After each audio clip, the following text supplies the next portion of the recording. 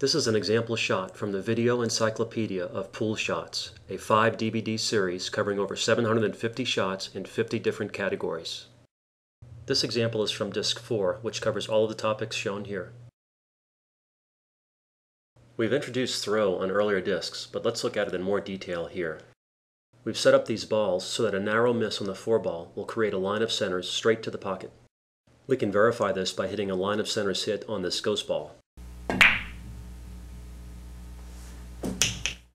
Here it's easy to overcut this shot with clearance between the cue ball and foreball.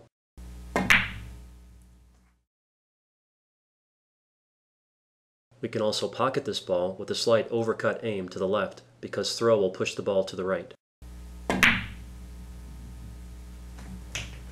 Here the clear evidence for cut-induced throw is actually missing the pocket to the right. Remember, with a narrow miss of the foreball, the line of centers heads straight to the pocket. However, with cut-induced throw, the ball gets pushed to the right. Here we're using a slow stun shot to get the maximum throw effect.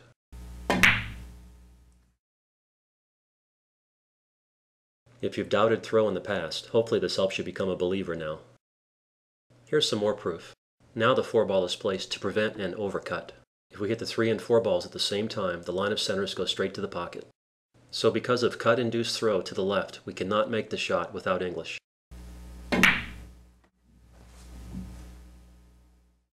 We can actually make the shot fairly easily, but we need to use outside English to counteract the effects of the cut.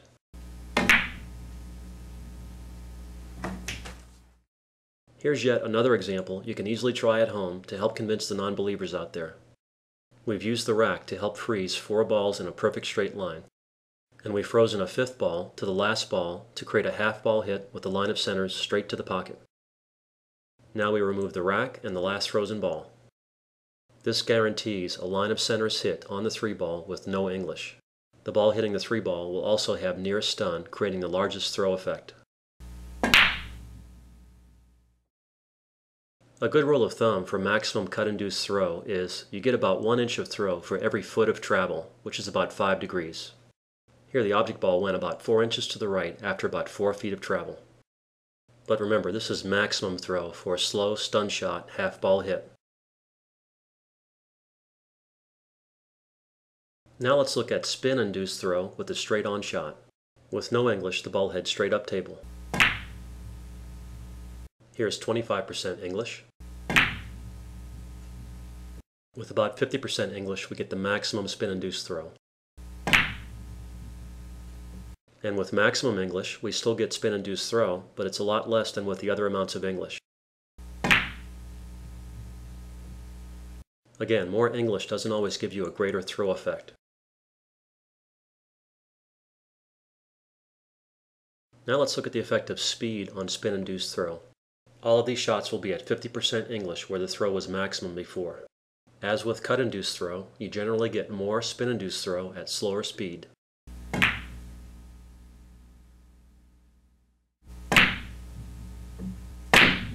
So again, maximum spin-induced throw occurs at about 50% English and slow speed. Here's an example where we can use cut-induced throw or spin-induced throw to help make a shot. The 13 ball is set up next to the 2 ball so that if we narrowly miss the 2, we miss the pocket to the right. We can verify this by hitting the double frozen ghost ball along the line of centers. With ball in hand, one way to make the shot is to throw it in with cut-induced throw. Here the cut to the left throws the ball to the left into the pocket. We can also throw it with spin. In this case, right English throws the ball to the left. When you can't avoid cut-induced throw, you can at least limit it with speed. Here the line of centers through the 7 and 9 sends the 9 into the pocket. However, when we hit the 4 ball first, the cue ball will push the 7 ball to the right, causing the 9 ball to miss. But we get less throw at faster speed, so we still have a chance to barely make the shot.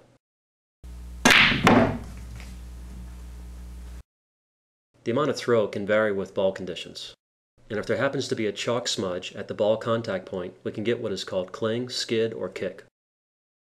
Here we have a frozen combination that's wired to the pocket. And with typical conditions, if you hit the ball at an angle, the 9 ball will throw offline. Here we've put a chalk smudge at the ball contact point to show the effects of cling. We get significantly more throw whenever a chalk smudge is on the cue ball or object ball at the contact point.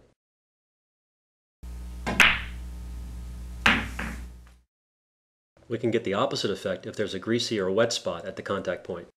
Here we've placed some saliva at the contact point. This results in practically no throw.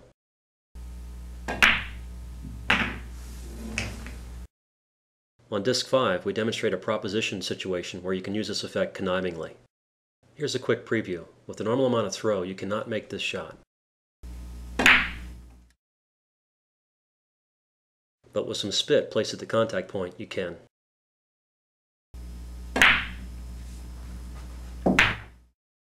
Let's take a closer look at the effects of outside English on a cut shot. Here we have the 4 ball frozen to the 9 ball in a position that barely allows a line of center's hit to the pocket. Here we're trying to narrowly miss the 4 and hit the 9 ball first. With no English, the 9 gets thrown to the right with cut-induced throw. With a small amount of outside English, the 9 ball still gets thrown to the right slightly. With a little more outside English, we can eliminate throw entirely and have the ball move along the line of centers. With more outside English, the object ball actually throws in the other direction due to spin-induced throw.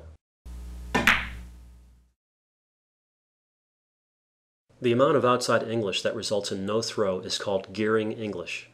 With gearing outside English, the cue ball rolls along the object ball like a meshing gear during contact, with no sideways relative motion. With a half ball hit, the gearing amount of English is about 40%. Some people like to always use outside English with cut shots when English doesn't matter for position. This is a good approach if you can judge the amount of English needed for each cut angle, because you will never need to compensate for throw. However, as we saw before, the amount of throw can vary a lot with the amount of English, so this might not always be the best approach. Now, if conditions are inconsistent or clingy, this might be a good approach even if you don't judge the English perfectly.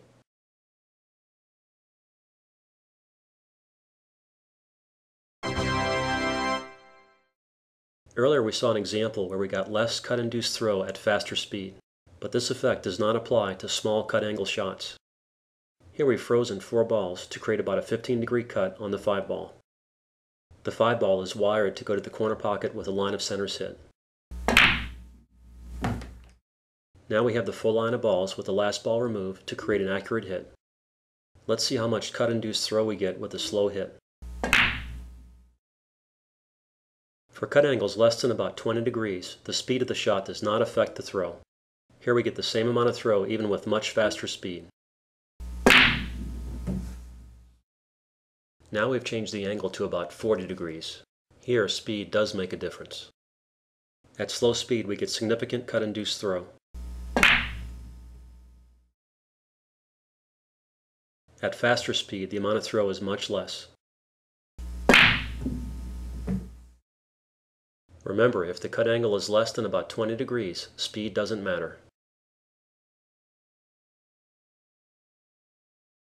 For more information on the entire series, visit dr-dave-billiards.com.